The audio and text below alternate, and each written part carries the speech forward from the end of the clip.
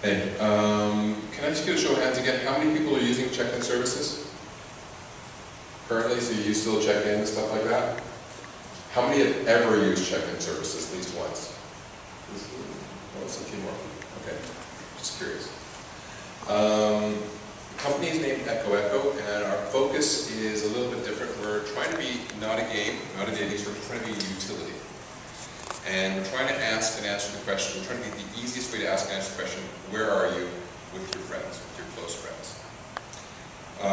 Doing that, just okay. There we go. So, let's bring up some stats. Beginning with Microsoft did a study, came out in December, which is quite interesting. 18% of smartphone users have used LBS. I'm betting that about 50% is using Yelp. Almost everybody's used Google Maps, but that's not Google Maps. We're talking about check-in services like a Yelp, a Foursquare, and stuff like that. They've used some form of location-based service. Of those people, less than 10% find them useful. Useful in the sense of connecting them with something that matters to them. Now, this is the check-in portion, not necessarily the map lookup of the location portion, which is somewhat useful. The number one concern is privacy. The number one concern for users is privacy. And that concern goes up dramatically when you're talking about businesses. If they're sharing with people, they're concerned about privacy. But if they're sharing with businesses, they're very concerned about privacy. So in a world like that, you want to build apps that are simple, useful, and private. Otherwise, people won't use it. Fun is a nice thing to add, but if you get simple, useful, and private right, you can do it right. The problem is the privacy clouds simplicity. Now, why is that? Well, because there is a segment of the population, many of them are under 18, many of them have smartphones, that doesn't mind letting you know where they are at any given point in time. Privacy is out the window. You know, they're the Facebook generation, they're the YouTube generation, whatever you want to call it, they don't care. And then there's another large portion of the population, let's call it 90%, 95%, who really do care still. And in their making decisions, they want it to be simple, but they really want it to be private. And to be private is tough. Let's talk about caller ID. So, my friend Gary Gale from Nokia calls me up, and I'm talking to him on the phone. This is a fairly important call. I like Gary. And then my wife calls. Okay, so I have caller ID. I see it's my wife calling. I'm deciding, how do I decide whether or not I take that call? So if I had settings that could find that caller ID action, what would they look like? Think about this, because this is going towards location. And would we use them? So I can go into the cloud, I can go and program, okay, I'm going to connect calls from girlfriends, always, well, after 5 p.m. and on weekends, because I'm not going to be working then, or between 12 noon and 1:30. I mean, seriously, it changes as you go along. Your wife could be pregnant. Well, that could change that. Your wife could just have had an accident and you're worried about her at home.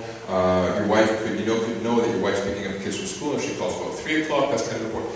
It's very dependent. So, what we've learned is caller ID decisions are not just personal, they're not just contextual, and they're not just temporal.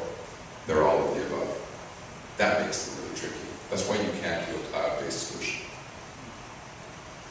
Where are you? So if I was asking a good friend, I know Thor pretty well, if I was asking, where are you? You know, how would you decide whether or not to answer me? You probably want a service that's going to be simple, private, and useful. So let's look at the services that are out there right now that are doing most of this. I didn't put Yelp on there, mostly because I look at them, I use them primarily to look up restaurants when I want to get ratings to find out where I'm going, especially if I'm in a new place like San Francisco or something like that. It's awesome. But the other people that are out there, like the check-in services, the Foursquares, the Facebooks, I consider that a check-in, Loot, Go Walla. These guys share your location with just about everybody. So you don't mind checking into a location, but when you're checking in, it's a very public thing. And people are tending to use check-in less and less. They're not just checking into Starbucks, they're not just checking everywhere they go, because they're using it more of a status thing. That's what's tending to happen now. I'm checking in the Canucks game because I want my friends to know I went to the Canucks game, or I'm checking in at the opera because I want people to think I'm cultured. They're not actually checking in everywhere they go. So in terms of finding my friends, check-in has now become somewhat useless, because I don't really care where Bob was was yesterday, let alone, you know, where he was last week. He might have checked in half an hour, or maybe, but even then, do I still know if he's there? So it's not really that useful. And it's also not very private. Then you have people like Google who have a service called Latitude, which will drain your battery, and is kind of real time, but it collects a lot of data for you, for Google, and brings up the whole question of who owns what data where. So we don't want to get into that. Now, if I was trying to use cloud-based preferences to control my location, I'm going to end up in a little bit of the same quandary. So, my girlfriend wants to know where my location is. Now, if she calls me to find out my location, I can control that, because I can decide not to take the call. But it's controlled on my handset. Could I set those preferences in the cloud? After 5 p.m. on weekends, she can know where I am, or maybe I don't mind her knowing where I'm at during the day when I'm working. But those are really tough decisions. You can't program that. They change from time to time. They're temporal as well.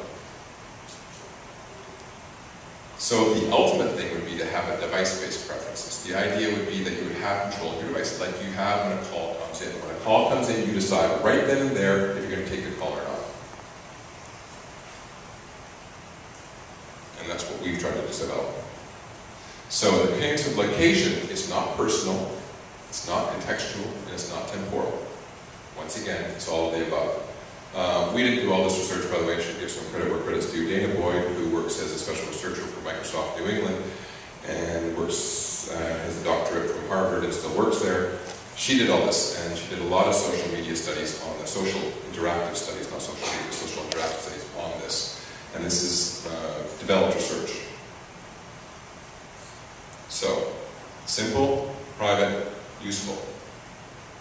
But not everybody believes a PhD, they don't know everything. So, ask yourself, how do I find my friends right now? All these location services out there right now.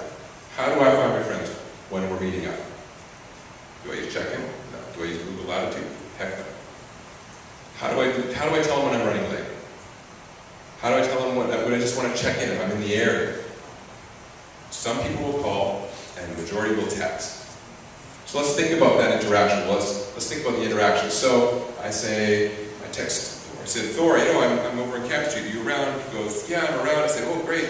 Do you have some time? Yeah. Do you have some time? Do you want to meet for coffee? Sure. No, actually, I'd rather go for food. I'm kind of hungry. Okay, well, you know, that's a lot of text messages going back there. The odds are that I'm probably going to be in my car and driving, because if I'm in Yaletown and I'm just across the bridge from him, I'm paying per minute for the parking, and it's going to be kind of expensive, so I'll probably have started driving home by the time I get the last text message saying, wow, I'd really like to buy you a drink. Now, for that, I'd turn around, but unless he says that, I'm not coming back. So, we decided to create a service which allows you to do just that with control and privacy, and we automated it. So, Dominica wants to know where I am. She sends a simple echo, and it pops up on my screen. I say that. I go in, I see that she's over here, and I'm over here. Then I say, oh wow, I'd like to meet up. She's coming to town, that's great. Let's find something in between us. Let's go Joe's Pizzeria. I click that. It selects Joe's, passes over her. She gets a pop-up notification. She sees, okay, the demo doesn't look too good because it's Casa Giuseppe, but the actual service works much better than that. And she can either accept the meeting or discuss it. The idea being that we're automating an interaction here. Now she accepts Casa Giuseppe, I get a notification back that she's accepted it, and boom, we've got the meeting set for Casa Giuseppe actually for Joe's Pizza. We're back to Joe's Pizza, thank goodness. So, what have we done here? We've actually replaced, with 2 clicks on each side, about 7 or 8 text messages from each side. And that's useful. We haven't given up anything in terms of privacy. We've made it happen much faster. So we've saved people time. We would argue that the only way to do this is with the device-based preferences. I'm sure there's lots of people that are going to argue that you can do this stuff on the cloud. But when it comes down to your closest friends, where do you have their information? Guaranteed, I would make sure that every person has their wife's, their closest colleagues, and their closest friends in their address book on their phone. You probably have it memorized, yeah. I unfortunately have to admit that I probably couldn't actually tell you what my sister's phone number is. It's in the phone, but it's not in the head anymore. So that's the trick. So we have the information in our address book, and we want a simple way to do it. But we don't want to have to go through a registration process. We just want to have it there when we want it. And that's what we've developed. A couple of other things which we've put into the thing. Once you actually are able to share your location very quickly, one of the things that becomes important is the ability to automate that process. Because nobody ever wants to be interrupted every time they want to share a location. For my wife, once again, so we set a sort of profile. I don't have an actual example of how that flips across, so I don't know if everybody can see it. But I go into the app, and I pop up the, so I pop this up and I flip across, and I have the option to either call, text, or I can actually set her as a favorite. So that means that no matter what I'm doing during the day, it's hands-free. So for that person, any person in my address book that I want to, I set it hands-free. They can find out where I am without me touching my phone until I turn it off. That's what you call control. So what we've looked at from our company is that we're trying to expand out our service on the consumer side with some very basic use cases. And then we're also looking at expanding it out through partnerships with other people who want to interface with people. Specifically businesses who, once people have control of their location, who wouldn't want to have access to people who are ready to share their location because they feel they control it. They feel they control it on their phone, not in some cloud base. That's the focus that we're taking with the company right now.